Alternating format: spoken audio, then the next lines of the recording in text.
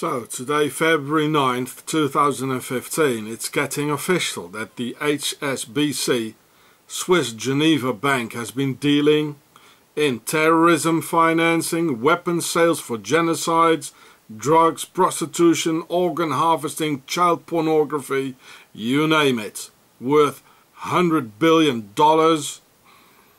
And this is only one of the many Swiss banks.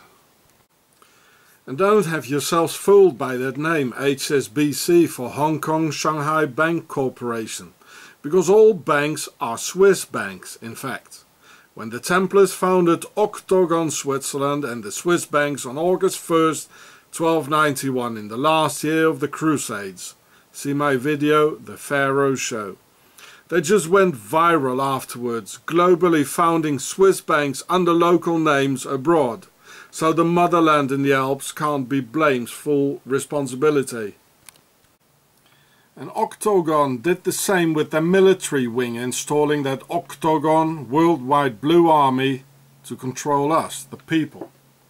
You all see the pyramid in their logo, do we now? From the top. Here's the top, the capstone. And these are the sides here, you see. In the Swiss colours, of course, red and white, the colours of the Templars. Well, this is a Swiss bank. Has nothing to do with Hong Kong or Shanghai. It's all Templar stuff. This is the Templars logo here, you know. I told you, if you fold it out like in another way, you get the Templars cross. Now, if you turn these and these like around, you get the Templars cross. Just see my other video about that. So you can read the whole story. This is happening now on February 9th. It's been going on for a while. Yeah, February 9th, 2015. So thanks to the French Hervé Falciani, who was a computer engineer at the Swiss HSBC Bank, and managed to get the data of 106,000 criminals out. So Swissy officially indicted him for that in December 2014, to have him extradited to Switzerland by Interpol, to have him suicided, just as they did with Wolfgang Umvogel for the same reason. Here you can see it. The Swissy wanted to have him extradited. They indicted him, you know, and they've killed quite a lot of people.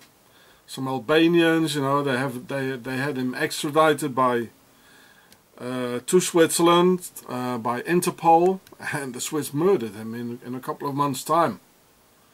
There was dead Getschai, and they did the same with Wolfgang Umvogel in 2 weeks only. They murdered him.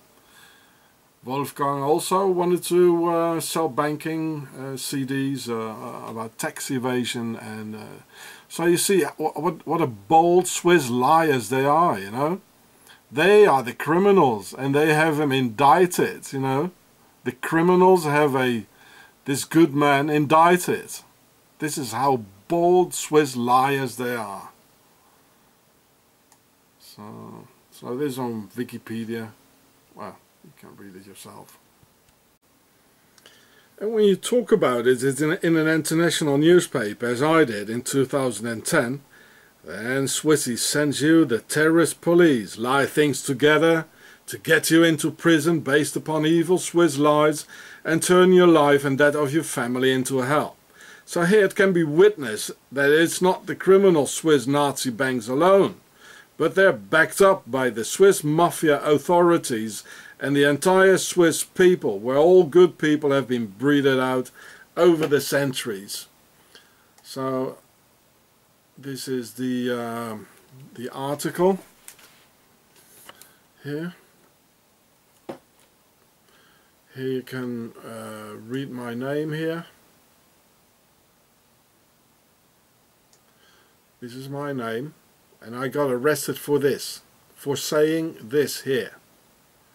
They arrested me with an anti-terrorist squad because of this. And they just lied something together. Gave the order for the police to lie something together. So that was in the Austrian Kronenzeitung. 2010. So just as Hervé, the French guy in the HSBC affair, this Austrian guy was, well, he didn't make it. These Swiss banks own the Swiss police. In my case of me writing about the Swiss premeditated murder of Wolfgang Umvogel and the tax evasion CDs he wanted to sell, some Swiss Freemasons of the banks called up some pals of the Swiss SVP Nazi Party, of the Swiss fascist Justice Department, and to have that South African shut up for good. Because Swiss banks are in the interest of the Swiss people. Then they gave the order to the Swiss Nazi police, who handed out the order to the aggressive and corrupt Swiss cop Hans Rudolf Kühni and his dirty criminal colleague to aggress me and lie some things together, because there's big money involved concerning big-time Swiss banking crimes. So that's me, and this is the article in the Swiss newspaper. This is the filthy cop here, very aggressive. You can even, I've got a video where you can see him hitting me, and they tried to put me in prison. Can you imagine? Well, it's all this story about the article I wrote in the Austrian newspaper, just as what's going on now with the HSBC bank. This is what's behind. And the Swiss are just a bunch of filthy, organized, criminal Nazi liars.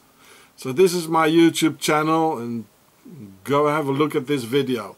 Actually, I'm not allowed to talk about this guy anymore, you know, because they are threatening to put me in prison if I do.